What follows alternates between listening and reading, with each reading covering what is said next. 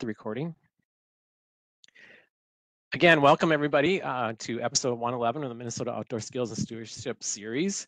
I'm Jeff Letterman with the Minnesota Department of Natural Resources. I work in our Fish and Wildlife Division and the Outreach section. I'm really excited to host this for you today. We're talking about the Minnesota Fishing Opener coming up this weekend. I actually grew up in southern Minnesota, and this year the opener is going to be based out of Mankato for the governor, and we've got some of our experts here to talk about from the southern part of the state, in particular, some really great resources and ideas on fishing and catching walleyes in particular. So we'll get into that in a second. But I do want to mention this weekend is also Take a Mom fishing weekend. So all you mothers out there, we hope you can get out and get fishing and join our challenge that we have, the Minnesota Moms Fishing Challenge. It's going to be operated through a Facebook page, but I think Benji's going to throw up those links if he hasn't already. So that you want to join, we're doing a little contest for fun, but there will be prizes. For 100 or so people. We've got, I think, some Shields gift cards and some life preservers that are going to be given away. So it's a really fun way to share. All you have to do is take a picture of a fish or multiple fish, share that on the Facebook group, and you'll be entered into the competition. And we hope to catch 10,000 fish, or moms. We hope moms catch 10,000 fish this weekend. So it'll be really fun to see all those photos. So moms, get out there, or everyone else, take your mom out and try it. Sunday's supposed to be beautiful. What a great way to spend Mother's Day, huh? All right, let's jump into, the Governor's Fishing Opener. Coming up this weekend in Mankato, there's a lot of activities. We've got a link that we can share with you about what's available. But one of the things that the public can participate in is a tour of one of our hatcheries. And we have one of our folks from the Waterville Hatchery here. Brandon, do you want to tell us a little bit more about what's going on? It's Thursday, right? It is Thursday 1 to 3. We have a bunch of stuff planned for people. We've got displays of boats and trucks and some of the gear we use at the hatchery and stuff that we use out in the field. We'll have a couple of hands-on things for the kids to look at fish and turtles. We'll be showing folks how we age fish and what we do with that age information. Of course, we're at the hatchery, so we'll have fish. We'll have everything from eggs. Hopefully, if they don't hatch, the weather's been really nice, and all our walleye eggs are hatching a little faster than we would have liked for the open house. But we'll have eggs fry. We'll have small fish. We'll have adult fish. There's going to be a lot of stuff to see. We're expecting a lot of people. Hopefully, the weather holds up and it's nice and sunny and not rainy. But we got a lot planned. We'll have some refreshments for folks. So grab the family, come on out, and take a tour of the hatchery. Great. And this is Waterville, which is just east of Mankato, right? What's the address there? The address, near the city of Waterville. Yeah, folks can find us at 50317 Fish Hatchery Road in Waterville. We're east of Mankato. We're about 2 miles west of the city of Waterville. Google Maps will get you here. Yeah. Yep. South side of Lake Tatanka. Okay. Thank you. And then there are some music venues going on, or shows for bands. I guess those are all open in Mankato and in Madison Lake, which is where a lot of the activities will be based at, because they're going to be fishing out in the Madison Lake area. A lot of the folks that are coming down for the media and stuff. So check that out. Well, let's jump into actually catching some fish this weekend, and we're going to start with the reports and just kind of a update on what's happening, especially in the southern part of the state. So Scott's going to start us off with what we're seeing in the Hutchinson area, right? Yeah, that's right, Jeff. Thanks for having us today. We're excited. Everybody that's tuning in, you're hearing from 5 different stations in southern Minnesota, where we are quite proud of having some of the highest walleye gillnet catches in the state. A lot of great walleye habitat down here, despite everyone's thought of having to drive north. We've got excellent fishing opportunities down here. So kicking things off for the Hutchinson management area, I'm going to give you some recommendations on some walleye lakes. If you see I'm going to try to share a photo while we're going here. We've had an undertaking of a large walleye tagging project on Lake Marion. We tagged close to 1,300 walleye in Lake Marion, and those are just the sexually mature fish that are coming in to spawn. That doesn't include the immature fish, many of which will make up angler's catch and are the ideal size for the frying pan. Maybe females that are in that 14 to 17 inch range, or some of those smaller males. So a lot of fishing opportunities for folks that want to put one in the pan, or if they want to catch some of those larger fish, Marion really is a great pick. Our last 2 gill net assessments on Marion have been over 40 walleyes per gill net lift. Other walleye lakes that we recommend in the Hutchinson area, Washington, that whole chain, it hooks in with Stella and Manuela. That's a large windswept shallow lake that's full of spawning habitat, kind of nursery area for walleyes. We've got a lot in Washington. Bell Lake kicks out a number of fish, including many that are naturally reproduced. It's always a hot spot. We're always impressed with the fish numbers out there. Big Swan Lake, the North Fork of the Crow River, runs through Big Swan, so it tends to take these bounces up and down, but it really has remarkable walleye habitat with some points and rubble and locations that you can find fish on. Minnabell is another one, a little bit of an outlier. Minnabell is a lake that really looks like it belongs in north central Minnesota. It's clear, it has a small watershed, it goes deep in a hurry, a lot of aquatic vegetation, but it actually has a pretty nice little walleye population present in it. And then finally rounding out to Alley and Preston in Renville County, a couple of lakes that we've got some turbid water that kick out some nice walleye catches there as well. Another one to note that was probably our top performer last year is Collinwood Lake. Collinwood Lake, we've got a good walleye population out there. Did suffer a partial winter kill. We're still assessing the impacts there, but my expectation is we should have plenty of walleyes left for anglers. So get out, catch some walleyes. If you hit a few of those lakes, you may have a chance at catching a tagged walleye, and that'll be a great excuse to make some memories out fishing with family or friends this weekend. I got to ask you, Scott, though, about that fish. That is a huge walleye. Do you know how big it is? Right, I took the picture down, but we tagged fish on Marion up to 29 inches. We had a true 29-incher out there. We do see some 27s, 28s, and really impressed by the number of females that were 20 to 24 inches. So we know we have quite a brood stock of egg-laying females out there to continue powering natural reproduction. That's a trophy in anybody's book. We always think, as you said, northern Minnesota, but there's some great fishing walleyes in particular in southern Minnesota too. So, all right, let's move over to BJ. He's in Ortonville, and tell us a little about what's happening out in the western part of the state. Yeah, Ortonville, we're out on the western border, along the border of South Dakota. If you're familiar with the outline of the state, we're on the bump. So that's where Ortonville is. Yeah, I'll start by talking about we had some high water this spring. A lot of snow, fast snow melt, some record or near record flooding actually happened in the area, but a lot of that has subsided now. Just looking at the lakes, driving around, seeing everything, there shouldn't be really any concern with high water. Fairly normal for this time of year, at least. And we did have a pretty late ice out as well. On some of our bigger lakes, I think the end of April, April 29th, we saw ice go out. So that's 10 days ago.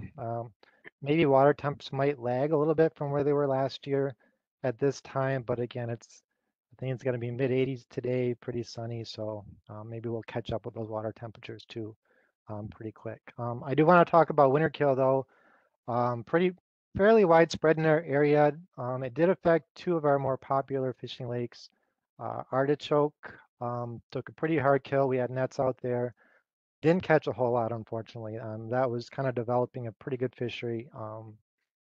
I wouldn't put that on the top of your list this year, at least. We'll stock some fish in it. We'll stock some walleyes. We'll get it going again. Stock some crappies and stuff. But for this year and maybe next, maybe try some other lakes. East Toqua though also took a fairly hard winter kill. Very few fish in our netting this spring, but we have been working pretty hard at stocking a lot of walleyes in there from some of our rearing ponds. So I think at last count is well over 3,000 walleyes we put in East Toqua. So for a 4,000 acre lake, that hopefully that'll be maybe a moderate fishery. It won't be what it was last fall or a year ago at this time, but there's some fish in there to catch. But really, most of our popular fisheries are Lackaparl, Big Stone, and Travers Lakes, the bigger lakes. Some of our smaller lakes are like Hendricks, Del Clark, Steep Bank, and Oliver Lake. And we have some good fishing in the rivers too, Pomme de Terre River, Minnesota River. I do want to mention too that out here on the border, Big Stone, Travers, and Hendricks Lakes are border waters, so they're subject to different regulations. And starting in 2019, they've been open year round. So while we're kind of talking about walleye opener, those lakes have been open year round. But with the weather, late ice out, there hasn't been a lot of fishing on them anyways. So it's kind of fishing is just getting going on those lakes too. And as the water warms up, it'll start getting better. But Big Stone has a great walleye fishery. Pretty good average size. I think average size in our gillnets last year was about 19 inches. So um, Travers Lake, these are big reservoirs too. Big Stone's about 12,000 acres. Travers is about 11,000 acres. Just Travers is a perennial, you know, great walleye hotspot. Spring fishing's pretty good.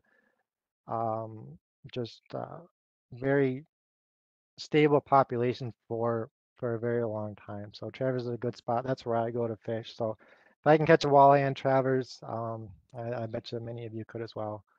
And then Hendricks Lake, it's a little smaller lake, 1,500 acres.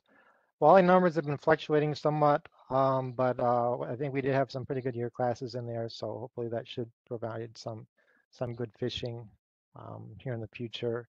And I'll mention Lacaparo too. We had good numbers of smaller walleyes out there last year, 12 to 13 inches, and as they grow here in the spring and summer, should be some pretty good fishing for those maybe 14, 15, 16, even bigger fish. So Great.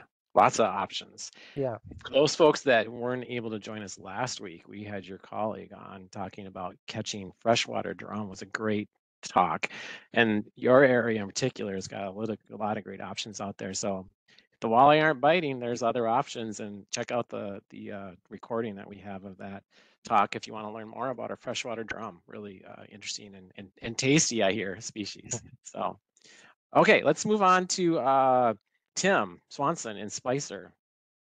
Yeah, so I'm Tim Swanson out of the Spicer region. Spicer's just south of St. Cloud and north of Wilmer.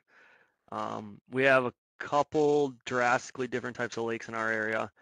South of Wilmer, we have the shallow, windswept, turbid lakes. And then in the north part of Spicer, we have Green Lake and Coronis and a few other lakes that are, over 50, 60 feet deep.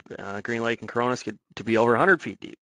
So two very drastically different types of lakes in our area, and they set up pretty different for the walleye opener. We are looking forward to some pretty good bites on a couple of those shallow water lakes early in the year. Like usual, is pretty normal for those to be hot spots during our opener weekend. However, we did have a little bit of winter kill on a few of those lakes this year. One of our walleye egg take, spawn take lakes that we normally would do, it has had extremely good numbers of walleyes in the past, was Lake Elizabeth, and that seems to have had a pretty hard winter kill on the walleye population. Unfortunately, that would normally be a pretty hot lake for people to fish on opener. So I don't necessarily recommend that one this year on the opener. But we do have a fair number of other shallow lakes that are pretty good, should be pretty good on opener. Big Candy Ojai Lake has really good numbers of fish and a fair number of fish over 20 inches if you're looking for some big ones on top of your eaters. Minnetonka Lake last year had extremely high numbers in the gill nets, pretty good numbers of eaters. And Ringo Lake, another shallow windswept lake that has good numbers of those 13 to 18 inch fish for people to catch. And then we've got a few of our deep lakes that are starting to warm up a little bit. Diamond Lake, one of our lakes that has extremely good numbers of fish, and we do take eggs out there, and we saw lots of fish between 22 and 28 inches out there for anglers to go catch on opener. And then a few of our lakes down south in the Cottonwood area also had some pretty good numbers. Cottonwood Lake, and then a few of those lakes did happen to have some winter kill. But another two lakes that we tend to have really good opener fishing would be Cronus and Rice up in the Paynesville area. Those two lakes have extremely high numbers in our gill nets and We saw great populations when we were doing our walleye spawn take out there in the last couple weeks. Great. Thanks, Tim. It's really nice to have that diversity in your area so that if the weather's bad or what, I can go to a smaller lake or, some of them are earlier productive. That's nice to have that diversity. Thanks. Yeah, absolutely. We are going to move to the southern part of the state, way down by the Iowa border with Ryan in Windham. Yeah. So just some of you hit on it a little bit already. We were blessed with some winter kill this year. Our area, we've had anywhere from 20 some lakes of seeing some varying levels of partial winter kills in our area. But with that said, the biggies, lakes that we typically see our walleye anglers targeting, did fine. Even Lake Chetek. Lake Chetek we had windrows of dead carp and buffalo and catfish, and we were able to do some sampling in just recently this week, and we still found live walleyes in the gill net. So I'm sure they might have taken a hit in some little areas, but I think the fishery as a whole will still be good on Lake Chetek. As far as the winter kill, talking about the southwest part of the state or Windham area, I used to think Windham was named Windham because of the wind. That's not the case. We are in the Pothole Prairie region, and basically when that glacier receded, all these little depressions in the landscape are what we would call our lakes now. And so, a typical lake in our area might be average of 10 feet, max. And so these shallow lakes down in our area, they're highly productive, and they can kick out some fish in a hurry. And within a couple of years, you have 14 to 17-inch fish in 2 growing seasons. So with a little bit of fry stocking, maybe you get a year class or 2 of naturally production, boom, you got a recipe for really high catch rates of walleyes in our area. So with that said, Chetek in 2022, during that survey, we had 34 walleyes per gill net. So a good number of fish, and several of those fish are actually from naturally production. So we're seeing good naturally production in our area when we started looking at some of these year classes. Of course, our main lake is Lake Sarah, which is where we do our walleye egg take. That is our basically our main walleye fishery from our area. And we do a walleye egg take there. And our survey in 2021 again had 38 walleyes per gill net. So really a good, robust, abundant walleye population with consistent natural reproduction year after year after year. So it's just a really good fishery from a walleye standpoint. Kansas Lake in Watonwan County, again, just a little kind of a depressional lake, little puddle, max of 6 feet deep maybe, but it had high numbers of walleyes last survey, 53 walleyes per gill net. So dead coon up in Lincoln County, again, good numbers of fish. But again, a lot of these are shallow lakes, and so they are subject to a lot of the stressors that come with either heavy winter and potential of winter kill, but also, if we get these big rain events, they can quickly swell and see big fluctuations in water. So anyway, there's lots of lakes down in the Jackson County area. Loon Lake has been really good catch rates lately, 24 walleyes per gill net. Round Lakes down by Worthington, again, a consistent fishery for walleyes. And somebody should actually consider that if they're looking for areas to go. And honestly, Okabena and Worthington is a really good fishery. It's completely surrounded by the town of Worthington, and there's lots of opportunities for boat ramps and places to put your boat in. But the real benefit of Okabena is lots of public shoreline that is available for anglers if they want to fish from shore, which is a nice option. So yeah, really good fishery in our area. And I think we You know, other than a few little partial winter kills this year, considering it was, you know, who knows, third snowiest winter on record. You know, we got by decent this year in terms of our lakes. You mentioned winter kill. Do you want to talk about a little bit you've touched on, but kind Yeah. of the impact on the fishery and just even, you know, biology of that for the lakes and lake health? You want to mention Yeah, that? yeah. So that a lot of times people don't even understand what we're talking about when we're talking about winter kill. But I always like to use the analogy of your windows essentially. And when you start getting snow, as soon as that ice is formed on the lake, when you start getting snow, the blinds on your windows start getting closed, so there's less light coming through. And by the end of winter, when you have, you know, 20 inches of snow on the ice, your blinds are completely closed. There's no light coming through your window. And so when that ice forms, basically the only thing happening under that ice is oxygen consumption.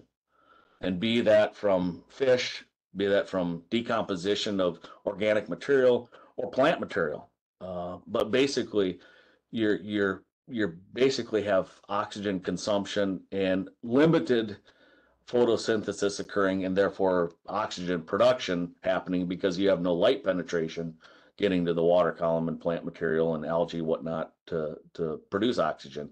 So as the winter goes along, you know, you start tapping into stressors to the fish, and so you have two actions happening. You have a dosage, you know, how low does the oxygen get? But also you have the duration. How long has the oxygen been low? And so all of that comes together and basically creating stress for fish. And again, species, depending on what species you're talking about, they have varying levels of able to handle the lower dissolved oxygen during winter. And so just the quick and checks that we've done for winter kill checks in our area, you know, one of the things we've noticed, channel catfish on Lake Chetek. We didn't get any channel catfish following the winter kill checks, so they're pretty susceptible to lower oxygen, and so my guess is they're set back a ways. Freshwater drum in Long Lake in Watonwan County, that Long Lake experienced a little bit of a winter kill. That's another species that tends to not tolerate lower dissolved oxygen.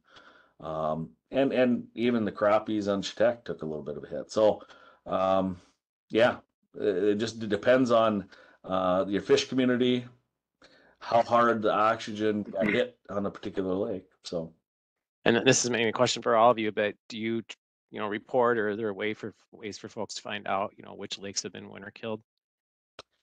yeah, so we've had some calls to our area, and basically that's been the route that we talk. So Yeah, that's the easiest way is for folks to call the area offices. And I see Benji posted we have a page actually on our website that lists all of our fisheries area offices across the whole state. So we Sure. can, you guys are welcome, or we welcome calls, right?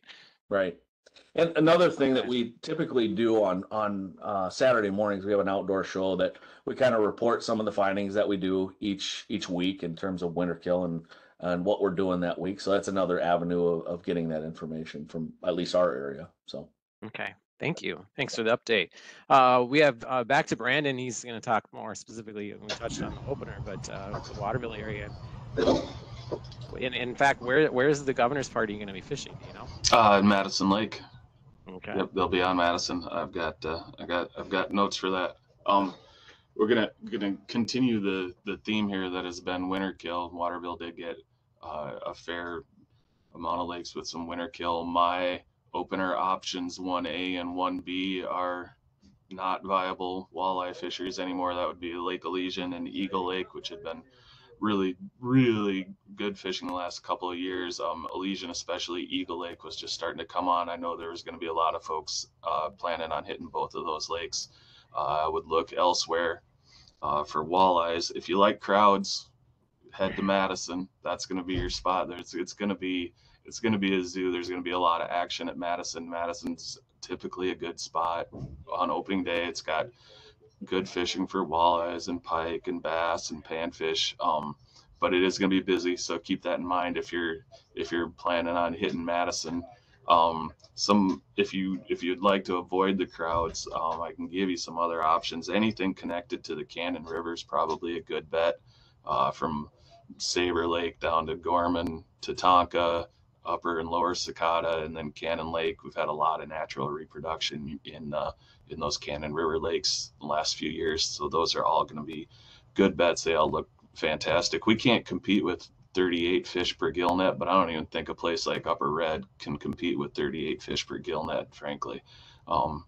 So those are some spots. There's a couple, if you're down in the Albert Lee area, you're looking good at Fountain and Albert Lee. Great numbers in both of those lakes. Clear Lake and Waseca, maybe not a lake that people think of as Walleye Lake, but we also have excellent numbers there. So I would avoid some of the smaller walleye rearing ponds that we stock walleye in. Mills. Mills is probably okay. Henry, Witta, Eagle. Again, if those were on your list, I would look elsewhere to something deeper and more stable. But anything connected to the Cannon River is probably going to be a good bet. Okay, and the Minnesota Rivers, and at least part of it is in your region. Yes, Minnesota River. I haven't driven by lately. I don't know how high it is. It was really high early in the spring. Keep it as an option, but check it out. There may be, I don't think ramps are flooded, but there's going to be a lot of current. There's going to be a lot of debris, most likely. So play it safe with the river. Yes, good point. Well, thank you all for those updates, and we're going to go around again and just talk about what kind of tips and techniques you might be using for walleye and what you'd recommend. And then if folks, again, reminder, if you have specific questions about some of these things, and especially some of the tips and things, or you want to talk to a fisheries manager, here's your chance. Put your question in the Q&A, and we'll get to the ones we can. So Scott, where are you going to be, or what are you going to be using, and how are you going to be attacking fishing this weekend? All right. Well, I'm going to throw just a little weather tip at you. To answer your question, Jeff, I'm going to be out with a jig and minnow bouncing around looking for some of my walleyes. But when I look at the forecast for the Hutchinson area, it's not good for fair weather anglers, but it sure is good for walleyes. We're going to have overcast skies on Saturday. We're going to have cloud cover throughout the day. The wind's going to be anywhere from 12 to 16 miles an hour from the east. So we're going to have a nice walleye chop on the lake, and we're expecting about 1/3 of an inch of rain. So it looks like it's going to be a kind of a steady precipitation pattern throughout the day. You really couldn't choose better walleye angling conditions. They're low light sensitive. They're post spawn, so they're going to probably be collecting along the first break line or the first sort of transition point where your depths start to change. They're hanging out there post spawn, having wrapped up some of our field work with more to come, of course, but some of that walleye spring field work, the walleye activity, spawning activity really ended the last few days of April. It's different throughout the state, but that means those fish will have had really almost 2 weeks to kind of chill out. Water temperatures are shooting back up, but those conditions are ideal with wind coming from the east. Get yourself over on the western portion where the wind is blowing into, work over those depth areas, see if you can find an emerging vegetation edges now that our water temperatures are creeping up and plants will start growing. We've got water temperatures that are going to be jumping over 60 Fahrenheit in the Hutchinson area. And again, looks like weather conditions are really going to be ideal. So we're expecting a pretty nice opener, and working those wind-blown points and shorelines should work well for folks. Great, good tip. BJ, how about in Ortonville? Yeah, I think we're probably a little cooler than Scott is in Hutchinson, but I would say our water temps are probably going to be in the 50s somewhere. Walleyes are probably post spawn. And kind of Tim was mentioning the different types of lakes in his area, and we have that too. If you've seen Big Stone in the last 10 years, you've probably noticed the difference there, the change in habitat. A lot more vegetation. There's curly leaf pondweed out there now, which it starts growing early. And it probably doesn't really start to die back until sometime in June, and that really has changed the way people fish out on Big Stone. You kind of got to find those gaps in the vegetation. Real close to shore, you can find or there's not as much vegetation and on the inside weed lines, or you can fish over top of the vegetation too. But on Big Stone, that's that's kind of what you're probably going to be dealing with. Although I have heard it's not quite as hot, there's not as much curly pondweed this year, or at least it's uh, uh, with this. It's one benefit of the hard winter is it didn't get a chance to grow. Not as much light penetration, so hopefully it'll be less of an issue this year as it has been in the previous years. Um, but and I know the bite tends to change on big stone too. You know, maybe jig and minnow is pretty good way of fishing, but once it warms up, people start a little more trolling and pulling those spinners too. You know, on Lake Travers, there's not near as much vegetation out there. It's more of a windswept, shallow rocky lake. So a lot of people target the the some of the depth contours, but the edge of the rocks or the rock piles, jig and minnow. I like to use a slip bobber. And that's one thing on the border waters too. If you're fishing Big Stone, Hendricks, or Travers, you can have 2 lines in the Okay. open water. So throw a jig and a minnow and throw a slip bobber out there, double up on that. But What bait are you using on your slip bobber? usually leeches if they're available, otherwise bigger minnows. But I want to mention too that that maybe some the other guys are going to talk about it too, but there's lots of good fishing besides walleyes too. I mean, all these lakes that I've mentioned have great other species. Big Stone is bass and bluegill and crappie. Lac-qui-Parle is a tremendous crappie fishery. Travers has great smallmouth. So yeah, if walleye's not working out, this weekend and the spring, don't be afraid to try something new because there's a lot of great fishing to be had. So. Thank you. And we changed the DNR changed some of the rules on bass fishing a few years back. And you're just going to go over that's opening this weekend, right? For catch and release? Yeah, catch and release. Yeah, starting with the opener, right? So I'm so used to dealing with our major fisheries are the border waters and they don't close now. So Yeah, a little different there. yeah, we get bass then, anglers coming out as soon as the ice goes out. So but on our inner lakes, it's open. The catch and release opens this weekend for bass fishing. yeah. Except in the very northern part of the state, there's a small section where you can keep fish, right? Starting this weekend. But for the rest of the state, it's Memorial Day weekend that you can keep bass. But lots of great opportunities for bass fishing right now. So next we're going to go back over to Tim and Spicer. And Tim, we also had a question Angie asked about Northern Lakes, which you mentioned you have many lakes that act like Northern Lakes, but she was specifically asking about Otter Tail County. I'm not familiar with Otter Tail County. I'm going to imagine the water temps are going to be pretty cold up there still. Mm-hmm. I know some of the big lakes have had ice on them until just the last week or so. So this is definitely going to be changed what you want to do up there, and some of our deep lakes are going to act similar. Yeah, so you want to look at those smaller, shallower lakes unless they had winter kill as we were talking about. But right. But that doesn't say you're not going to be able to catch some fish on some of those deeper lakes. Cronus and Rice, like I mentioned, are some of our little bit deeper lakes that generally put out some fish on the opening weekend, and most of that people are going to be using some sort of live bait, jigging a minnow, pulling live bait rigs, leeches, stuff like that. Personally, some of my favorite opening weekend techniques are going to be a bobber and a leech, like BJ mentioned, and either targeting those weed edges or those windblown points. Also, you can throw some jerkbait style crankbaits, and those. The great thing about that type of fishing is bass, pike, everything's gonna eat a jerkbait.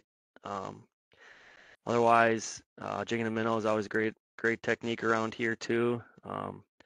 If you're going out some of them low light conditions, even after dark, slow trolling a shallow diving crankbait seems to be a pretty good technique this time of year as well. Yeah, Scott touched on, I think, the biology of walleyes and their, sensitive eyes. And so that applies for nighttime fishing too, right? Absolutely. Yep. Some of the best walleye fishing is right at dawn and dusk and after dark even. So Great. Okay, let's go back to Wyndham. Ryan. Yeah. So I don't claim to be a professional angler by any means, but certainly we observe anglers and what they typically do in our area, and of course we get reports from anglers. But you know what the typical in our area is, because our lakes are not they're more of the depressional type lakes. They don't have a lot of structure associated with a lot of our lakes because they're just, glacier lakes, and so, or yeah, receded glaciers, and so there's not a lot of rock piles or a lot of breaks, so to speak. So honestly, a lot of our anglers are just trolling shallow running crankbaits and really looking for, the aggressive fish. Mm. And that's a lot of times what they'll do is they'll just target those areas. Now, as far as water temps down here in the banana belt, I always say down here in southern Minnesota, where we are watering our palm trees already, things are heating up in a hurry. We're probably in upper 60-degree water temps already, at least at the surface. We've been stocking fry lately here, and yesterday I had 66-degree water temps, so it's warming up quickly down here, which will theoretically help for the bite. Yeah, the typical dawn and dusk bite is most of the time what our anglers are targeting. Um, One of the things I think that anglers, or maybe novice anglers, don't think about is, I was mentioning we're windy down here. And of course, nobody likes to sit and get pounded by waves in the windward side. But the reality is that that's a lot of times where those are the spots where those walleyes are at. So targeting those wind-blown shorelines are sometimes, if you want to catch fish, where you need to be at times. And so, yeah, don't discount a little bit of uncomfortableness in an effort to try and catch a few walleyes. So yeah, as far as weather patterns too, because our lakes are kind of shallower, even the day that you're fishing, paying attention to the previous days of wind action is important. If you've had consistent wave action in that particular shoreline, that would be the first spot to start, trolling your crankbaits or targeting with throwing jigs up into the rocks. And yeah, even slip bobbers work too in our area. So just little tidbits about keeping an eye on the weather and the weather pattern, and that might influence where you're targeting in terms of walleyes. Yeah, and you mentioned shore fishing, and when you have those windy days, depending on, of course, the winds coming in, but there's some really great spots. I grew up in Faribault County, actually. There's some lakes with good shore fishing, and you can do really well from shore when it's harder to manage a boat. So that's a good option to consider. Yeah, there's always that funny saying that the angler that is in the boat is casting into shore, and of Yeah. course the angler that's fishing from shore is casting out towards the boat. So yeah. Okay, and Brandon, how about what techniques are you going to be using, or any new tips here? Well, if you've been watching the news or paying attention, you probably heard that we're looking at a potential bait shortage. Minnows have been hard to come by. I know we buy minnows for the hatchery to feed the fish, and we're not getting any bites, so to speak, from the bait dealers. So odds are in your tackle box, you probably already got something that's meant not to be fished plain without bait. You don't have to rely on bait. You probably got something that looks like this, a bucktail jig or a marabou jig. Those are designed to be fished bare, no bait necessary. Or maybe something like this, a jig and a plastic boot tail, no bait necessary. The plastic is going to do all the work for you. And there's some advantages to these jigs that can be worked without bait. You can move them faster. You can fish more aggressive. You're picking off the aggressive fish. You're covering more ground. If you're fishing a weed edge, you can rip a bucktail like this right through those weeds. Whereas if you got caught up in the weeds and you got a jig and a minnow, you snap that jig and you're back in the bait bucket. You got cold fingers. Not so with the bucktail. So if you're having trouble finding bait, don't worry about it. think of it as a reason or excuse to learn something new, potentially try some new techniques. I think you'll find that the bait, while nice, maybe not necessary. A couple of guys already mentioned classic pattern. I've been told by walleye anglers there's never a bad time to run crankbaits for walleyes. And this, a shallow diving crankbait is a classic Midwest technique wherever you go, daytime, nighttime, but you can run those things over the tops of the weeds, especially early in the spring, and pick off walleyes at night, in the morning, during the day. It doesn't matter. If you're a jig fisherman, you got some options too. If you want to fish really fast, don't forget tungsten. We got options that are lead free. It's great. It's great to have. I have one tip for shore anglers, and this seems to be universal wherever you go to, is springtime. If you can find flowing water, that's kind of the great equalizer, especially for shore anglers. And we have flowing water in the Waterville area. We've got a lot of rain the past week or two, so the tiles are running, the creeks are running, the ditches are running. Just about anywhere you find flowing water, you're going to find prey fish congregated, and that's going to bring in the fish with teeth that we're all looking for this weekend. So try some new stuff. No bait, try some artificials, some hair jigs, look for flowing water. I think you'll have pretty good success. I forgot to mention earlier, we've got, if you're looking for some other stuff in the Waterville area, if you're down for the Governor's Opener, we've got this outlook that we put together every year. It breaks down all the lakes that we've sampled in the last 3 years by species and by size. Benji put a link to it earlier. It's a great resource.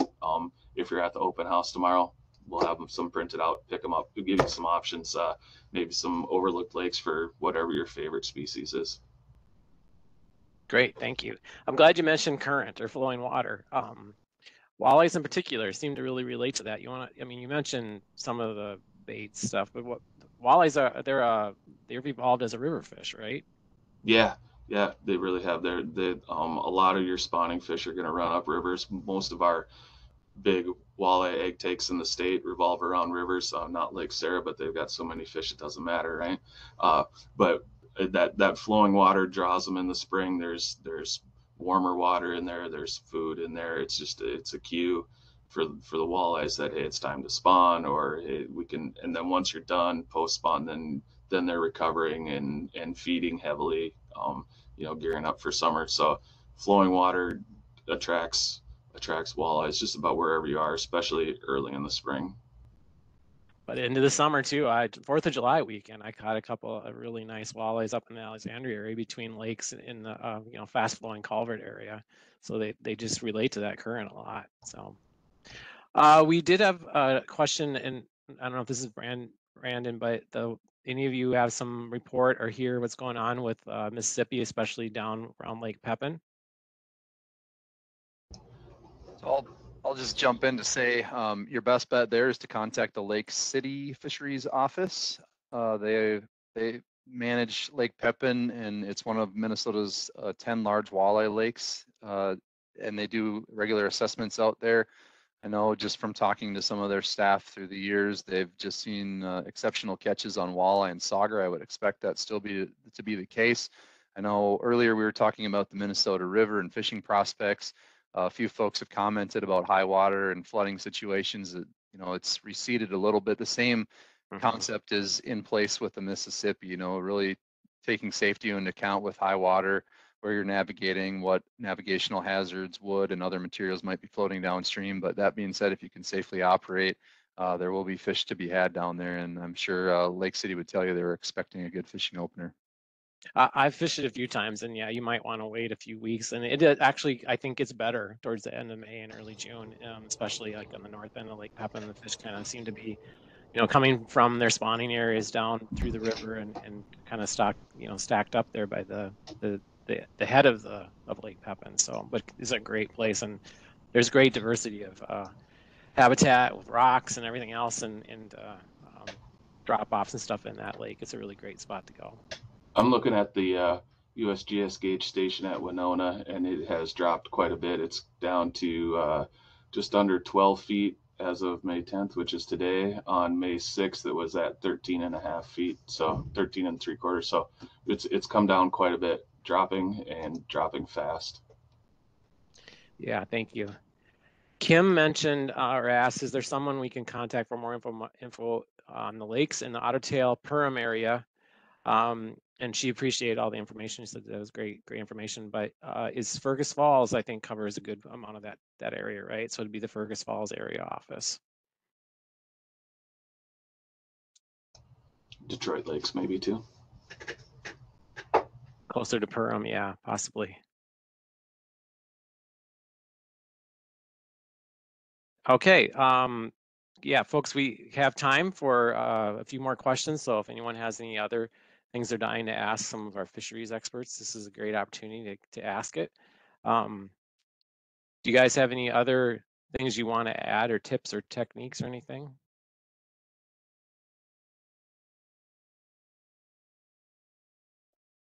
I guess I'd encourage anglers that are going to be targeting the Wyndham area to look at our area website. I kind of just shared that with Benji to put a link in there. But basically, we have each summer you do surveys, and we populate a graph on our website that basically is the last 4 years by species that are typically targeted by our anglers, and it kind of breaks it down on the numbers of fish as well as the sizes of fish, or whether it be crappie, perch, walleye, northerns, and it would be a good guide for those anglers depending on where they're coming from or where they want to go to, in our area at least.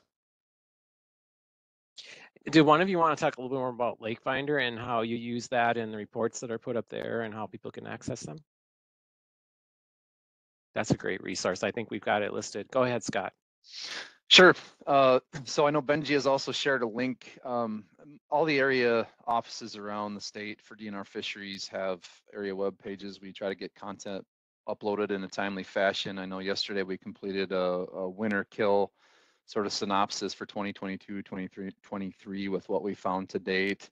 We also put out these fishing opener previews, which are put together for all the different areas and appended, and Benji put the link in for that as well.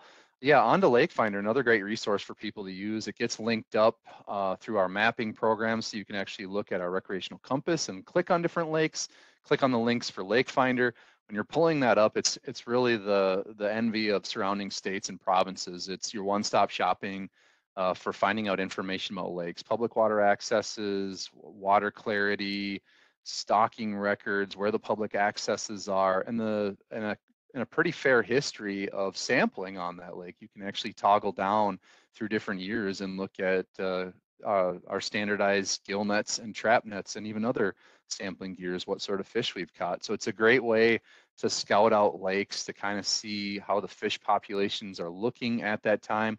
There's caveats that apply to that. You know, those surveys are a snapshot in time. 1 week, the fish population may look like that, and a year in our lakes in southern Minnesota, in 1 to 2 years, it could look completely different. But it is timely. It's worth taking a look at and kind of scouting around. You learn a lot about what those lakes are known for. Take the time to scroll to the bottom of the page, not just to look at the catch per unit effort or the index, how many fish per net.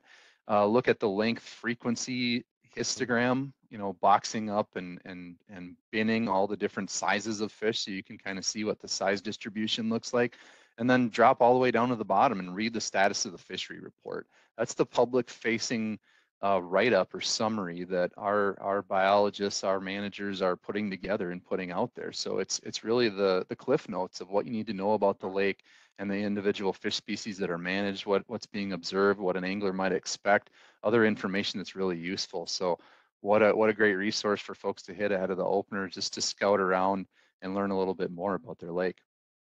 Yeah, that's great information. You, a couple of you talked about 40 walleyes per net, I think, right? And how is that? What's an average for a walleye lake for take? And so is that like, how much more is that, or how does that relatively compare? I'll take a shot at that one. So in Minnesota, we have different lake classifications. So some of the shallow lakes in our area might be class 43 lakes, meaning, and essentially it's looking at your mean depth, some of your total alkalinity readings, the size of the lake. So it just depends on the type of lake, that you're dealing with. And certainly, Tim's Lakes up in Spicer area is much deeper than you'd find in the Windham area. And so you might have lots of variation between the two. And so, yeah, 30, 40, 50 walleyes per gallon is beyond normal and should not be expected as the norm going forward. It just is one of those outlier scenarios that, hey, there's a good population, a good year class that either natural reproduction or good stocking that a lot of those fry took and are successfully swimming around the lake, and they have recruited essentially to the fish community. But again, when you talk about, say, the Windham Lakes, that doesn't have a lot of structure, and it's theoretically you just have a bunch of fish swimming around in a circle, versus Tim's Lakes, where they might have structure and they're keying in on certain types of habitat. There's a catchability issue too with our surveys in our lakes, again, depending on the type of a lake. So I think the safe thing to say is when you're talking about 30, 40, 50 walleyes per gallon, you got a good population, you have a good year class recruited, and enjoy your fishing, but don't expect it to last forever. And so that's what it means to me, essentially. Yeah, and I lived for quite a while, my family, on one of those deep Clearwater northern lakes that had a huge Cisco tulip population, or a very healthy one, and those walleyes would get caught in the nets as they were suspended over the lake, but we couldn't catch them. We could not find those walleyes except late springs, early year, when the opener was in the, like this situation might be a great time because they came up shallow to spawn and they were still relating to some of that structure. So this could be a great time to go out to some of those lakes. Talk a little bit more. We got a few more minutes, one of you, about kind of your summer work, which I know includes a lot of surveys, lake work. But what kind of things are you doing? And the data that you provide, that you collect, you have a plan. Obviously, there's a process to decide where to go. Does someone want to kind of describe your summer work and your research or your survey work? Let's hear from either Brandon or Tim or BJ.